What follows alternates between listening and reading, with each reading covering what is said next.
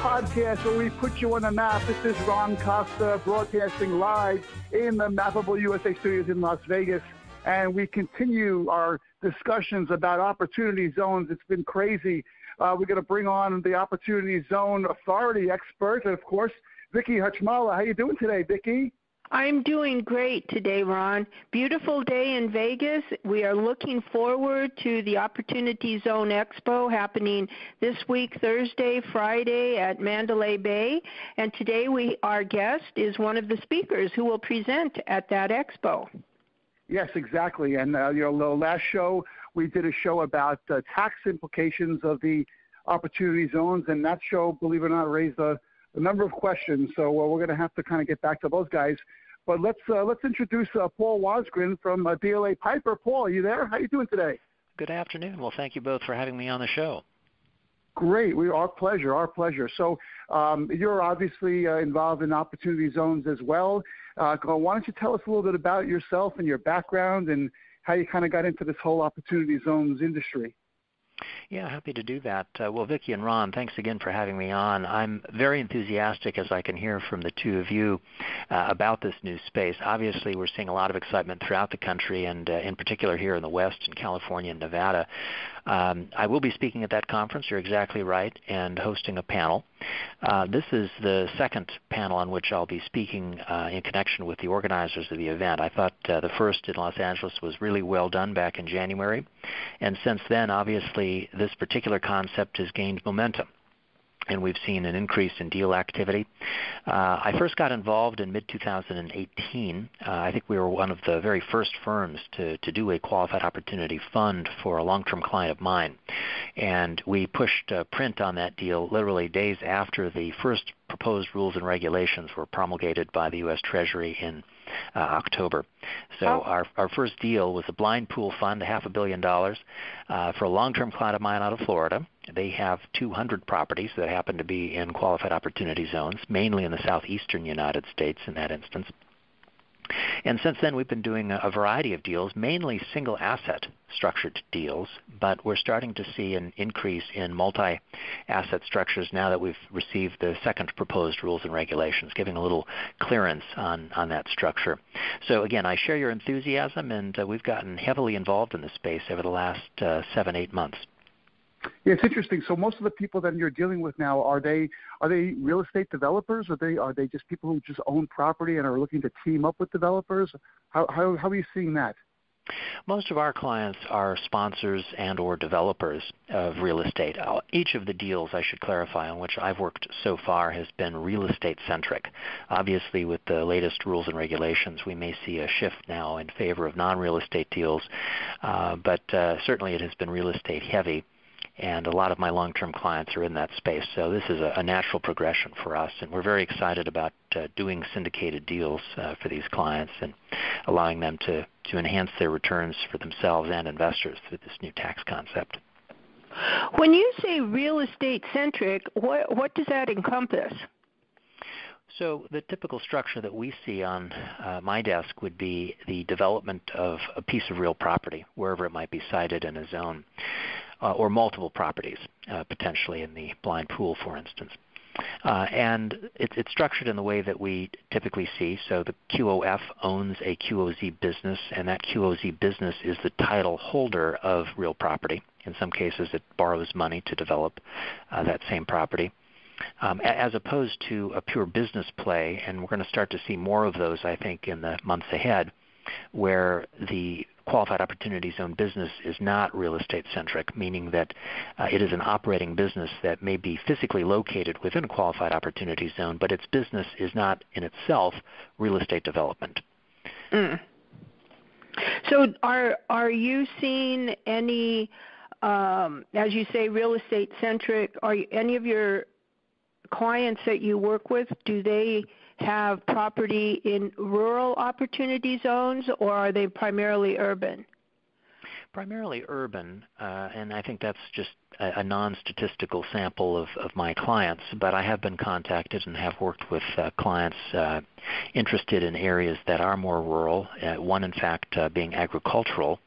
So I think we see opportunities throughout the country. Obviously, with something like 90,000 different census tracts in play, we could see a diversity of asset types. There has been a bit of a focus, though. I think the single most common theme we've seen in these real estate-centric deals has been student housing. There's an awful lot of enthusiasm for that around USC, for example, here in Los Angeles. Oh, that's interesting. I could definitely see the need for that. Yeah, and that's something that would work all across the country, of course. Paul, when you're talking about something like a blind pool, can you explain to our audience what that is? Is that just like a accumulation of funds into getting ready to purchase an asset? Exactly. So a blind pool is a fund operator that wants to raise an amount of money, typically a target. So in this instance, it was a $500 million fund. And so they go out and they raise that through their network of investors, many of whom have invested in funds prior with that particular developer. And then they go out and they identify properties. And in that instance, because their other funds happen to own properties in zones, they may have the ability to poach from their own inventory, if you will. But that concept is typically called a blind pool, meaning that the investors buy into the fund without clear guidance on what assets they're actually going to own indirectly through the fund. A typical structure now would be a single asset or multi-asset fund where the sponsor developer has identified the specific asset and then goes and raises money from investors specific to that deal. Right. Are the investors in these blind pools, are they entrepreneurial types, or are they individuals, or is there a trend to either way? I don't know that there is a trend either way. I think that's client specific. Some of my clients have a stronger network with individual investors. Others raise money through family offices. Still others raise institutional capital. And so we're seeing a real mix as far as the deals are concerned. Has anything changed in terms of what you're doing or the funds that you're working with when the program started in early 2018 to now when new rules and regulations have been issued? Yeah, I think the latest round of rules and regulations have provided a lot of comfort and clarity around multi-asset structures, or blind pools for that matter. I think until these recent rules and regulations were in hand, I think there was a lot of uncertainty among lawyers and accountants about tax treatment of multi-asset funds or blind pools. The Act itself compelled the Treasury Secretary, if I recall, to promulgate rules that allow for reinvestment. But we didn't have those rules and regulations during round one. So for several months there, during the government shutdown, for instance, a lot of folks were very concerned and very shy about pulling the trigger on multi-asset deals, thinking that they would have to be tied up in all of those properties for the full 10 years.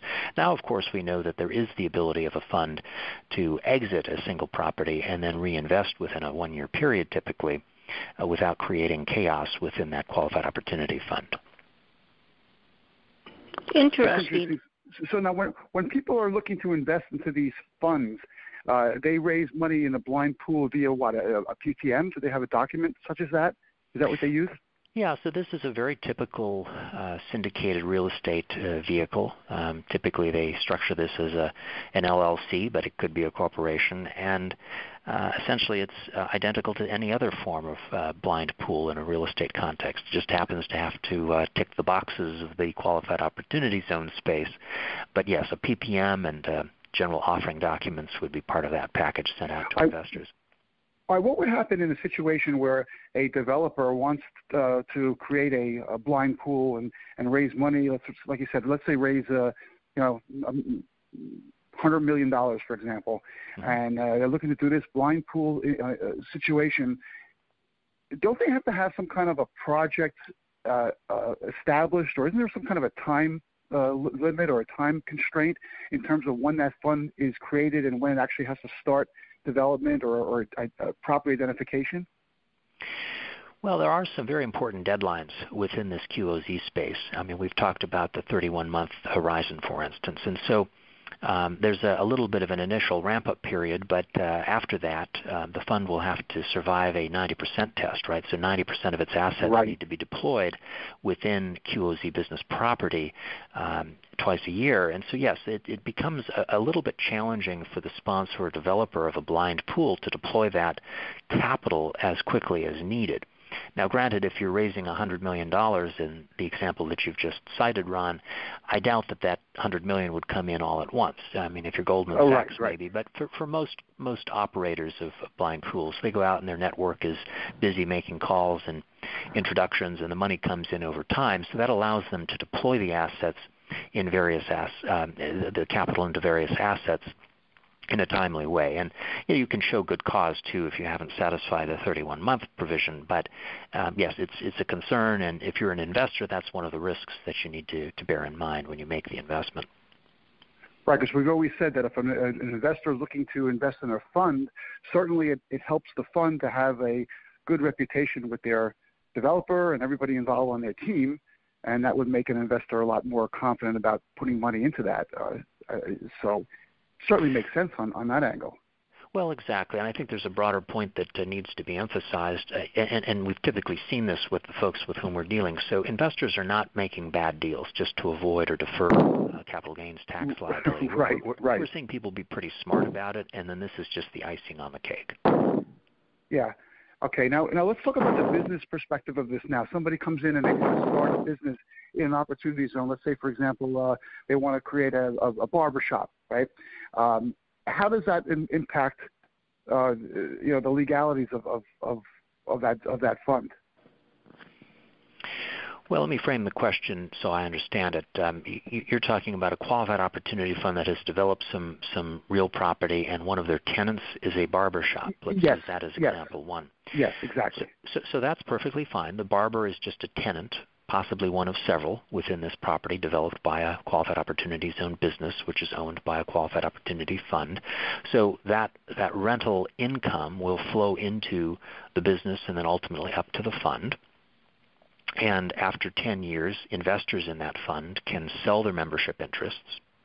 And, of course, that 10-year tax rule provides that they're not going to pay any gain on the investment in the fund over that period of time.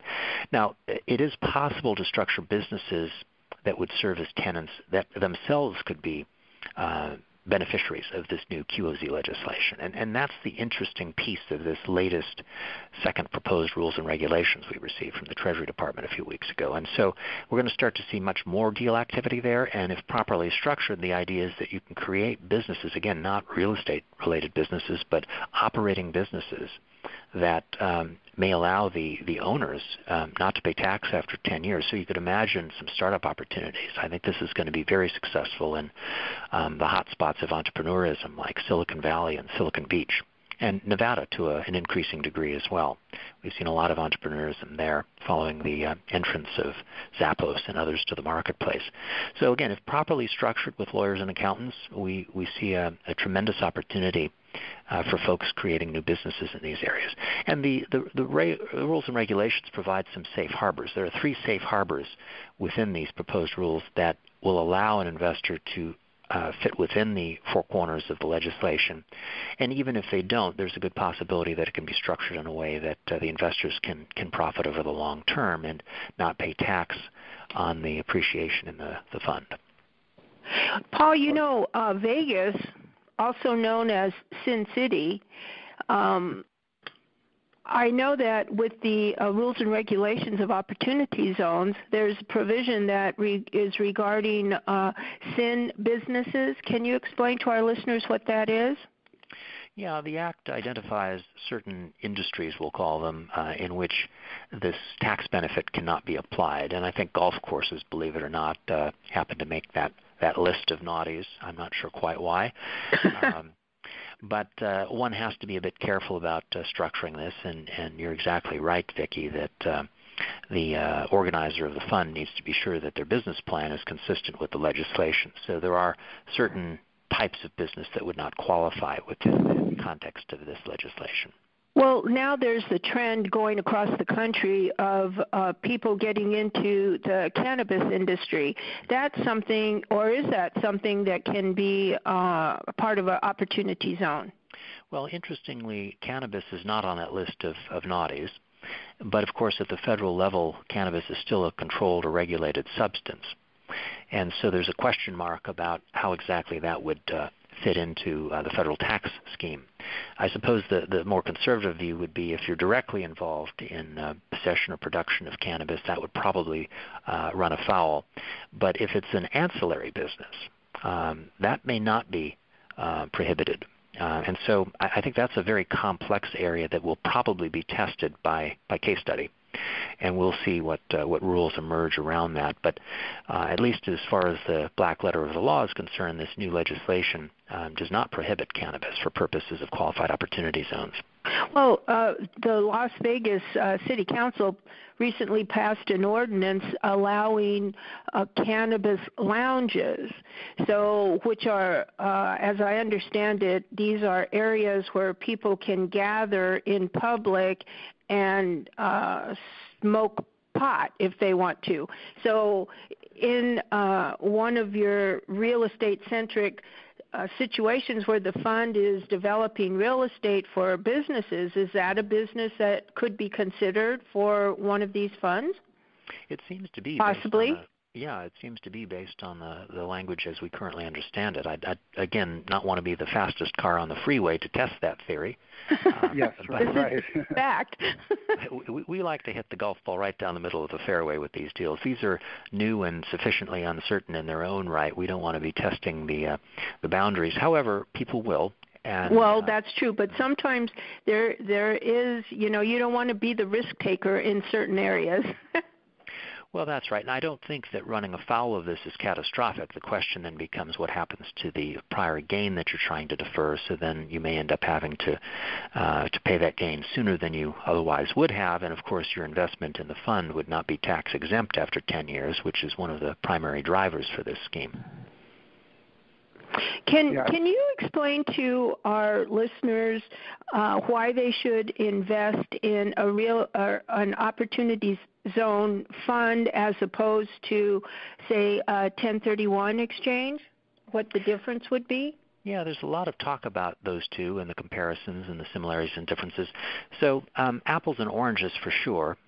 For one, the 2017 Tax Act, the Jobs Act that Trump's administration was able to sign into law, provides some clarity on 1031s now. It used to be like-kind exchange could apply to something beyond real estate. We now know that the 1031 concept will apply only to real property. So as an example, if you're an investor who very timely bought shares of Apple or Amazon or Google, for instance, to use these popular examples, you now have, say, a $10 million gain, and you want to sell that stock and realize that gain but not pay immediately the tax burden. You can invest the capital gain received from your investment upon sale into a qualified opportunity fund and defer the tax until early 2027 under the QOZ rules. So 1031 would not be available in that instance, right, because the gain was not generated through real property. Now, if you are a real property investor, 1031 still has some advantages. For one, it can apply to any real estate typically. It's not limited to real estate within qualified opportunity zones. So again, very similar in some respects and very different in others. But the QOZ concept is broader in many ways because it can allow an investor from any type of gain to defer the tax liability attached to that capital gain. So collector cars, stocks as we just discussed, and the sale of a business, for instance. So it's a much broader tax benefit than 1031, which has now been very narrowly defined and limited to real estate. Now, a critical difference, though, in favor of a 1031 deferral, that is an indefinite deferral, as opposed to an investment in a qualified opportunity fund, which is only a temporary deferral until December 31, 2026. Okay. Right, well, that means that in a 1031 you could just keep rolling it over and over and over. Is that right? Exactly. Yeah, so for clients of ours, for instance, who are committed real estate investors and just occasionally, maybe twice or three times in a generation, will want to sell and roll into some other form of real property, 1031 still makes a lot of sense. And so at the point of death, the heirs get a step up in basis. So under the U.S. tax code as it currently exists, 1031 is a great way to cheat the tax man indefinitely. Right. Are most of these properties triple N properties that you're seeing on the 1031? Well, I think so, at least on the commercial side. There are obviously some residential plays, and some of my clients are very residential heavy. We've been seeing multifamily projects and so on and so forth. Those are not typically triple net, and certainly the single-family home space is not triple net. Okay. When we spoke to one of our previous guests was a CPA, and he talked about issues with opportunity zones and tax deferrals in that. Even though at the federal level you have a deferral, but when you get down into the state level where your investment actually is working, where the zones actually are located, now you have issues with state and local taxes. Have you come across anything that creates an issue for you or any of the funds or clients you work with? Well, that's exactly right, Vicky, and that's an important point. So right now the federal tax can be deferred under this new scheme, but very few states have actually implemented parallel legislation at the state level. And so California is a very good example. I'm here in Los Angeles, a number of my clients are, and so for anyone investing in a qualified opportunity fund who happens to be a California taxpayer, you're still forced to pay the California tax on your prior gain. Now, the state of California is very interested in this, and I wouldn't be surprised if they do implement legislation to follow the federal example, but for the moment they haven't. And so the deferral is, again, limited to the federal piece. There are other states, however, which have implemented legislation. And so folks who are resident in those jurisdictions can similarly defer their state or local taxes in some instances. And then, of course, there are great states like Nevada and Florida and Texas and Washington that do not have a state income tax, and so it's a non-issue right from the start. Right, and do you foresee in the future where more states will see that more investments will come into their opportunity zones if they modify not only their tax laws to make them equal with the federal laws, but also just the process of developing real estate or getting projects through the red tape of a local municipality? I think that's exactly right. There's going to be a little competition, right, for investment from qualified opportunity funds.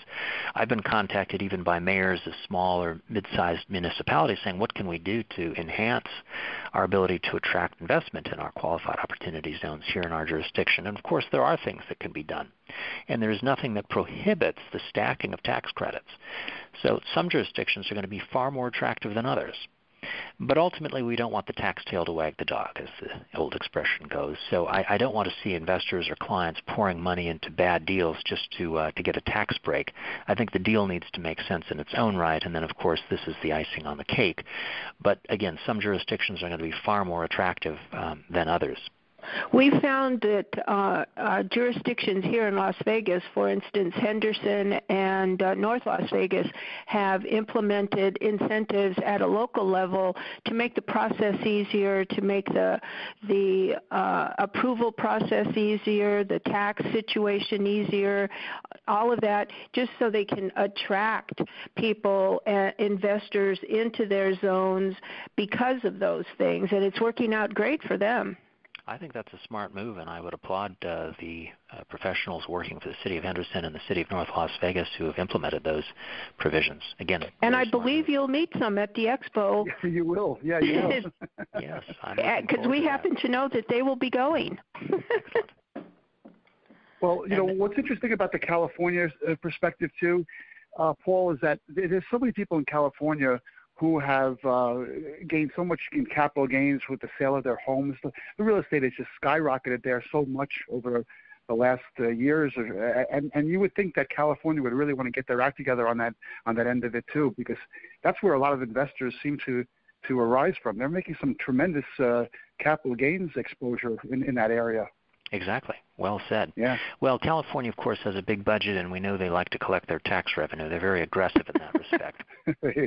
Yes, they what are. What about specific investors? Like Ron and I have thought that this is opportunity zone investing is a unique opportunity, for example, for celebrities, sports figures, that kind of class of folk that generate a lot of income and now have an ability to invest in a fund or create a fund so that they have that kind of pull at your heartstrings concept where we're giving back to the community, we're doing things for the community. And do you see a trend like that, or do you have clients along those lines?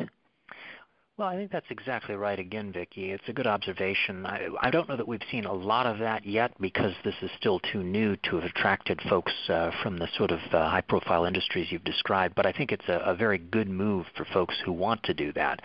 For those with a high current income who want to make strategic investments and do well by doing good, as the old phrase goes, I think this is a very attractive program. And so they can do that in places like Detroit and other jurisdictions that have not had the economic prosperity that maybe we've enjoyed in other places like California and Nevada, and give back to the community in that way. And of course, their long-term investment would potentially accrue without taxable gain. Right, and in Las Vegas we have a lot of celebrities, a lot of sports folks like Andre Agassi who develop in low-income areas and have schools and have recreational areas, and that for the community in low-income areas of the city, and so it's just would follow that they would want to take advantage of the opportunity zones as well as just in general. Well, I agree, and I think one important point needs to be raised for the benefit of your listeners. When we talk about qualified opportunity funds, I think the word fund can be very misleading. Fund typically implies, in an ordinary context, the pooling of money from two or more investors. And that isn't the case here. A fund can be a single person's investment. Correct. Right? I can have my own fund. You can have your own fund, Vicki, and Ron, you also. We can also joint venture, right? So your fund can combine forces with my fund, and we can each own part of a qualified opportunity zone business, for instance. So, again, with the right lawyer and the right accountant, all sorts of creative structures can be created to achieve a very good result. And I think, again, the target audience you've mentioned with your comment, Vicki, is exactly spot on. Yeah, and this is from my point of view, this is what opportunity zones were created for. When President Trump created this concept, it was to specifically go to the areas that are most in need of development, bring the money into them by giving them a tax incentive, but allow people to elevate the community and the people who live in those communities so that in the end, everybody at the table feels good about what they've accomplished. Yes, exactly. Doing well by doing good.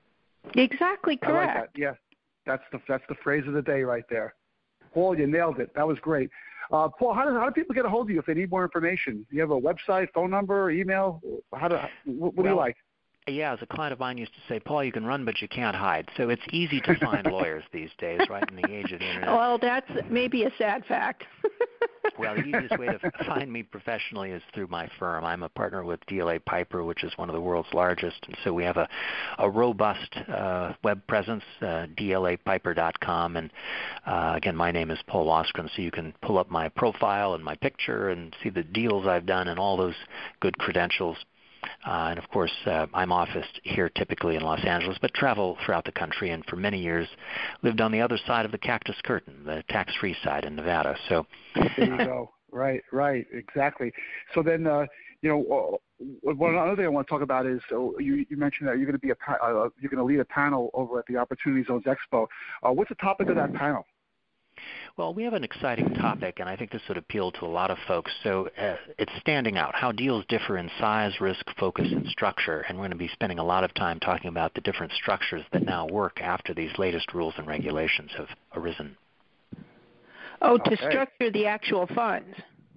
Exactly. There are some variations on the theme that I described earlier in our call, and I think some work better than others. It's all very deal specific. And again, you've got to get the right lawyer and the right accountant involved to be sure all the I's are dotted and the T's crossed.